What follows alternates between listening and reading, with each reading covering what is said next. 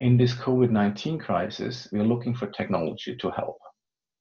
However, the use of mobile phones and its location data and health data in combination carries many risks, and privacy should be a main concern when designing any solution. The easiest solution would be to share all data with a trusted third party. However, the people sharing their data lose all control of what happens with their data.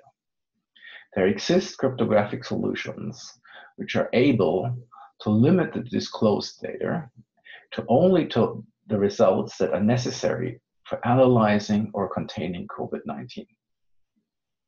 These secure computations require many resources, but should be definitely considered as an alternative to solutions which invade privacy, for example, by not requiring user consent.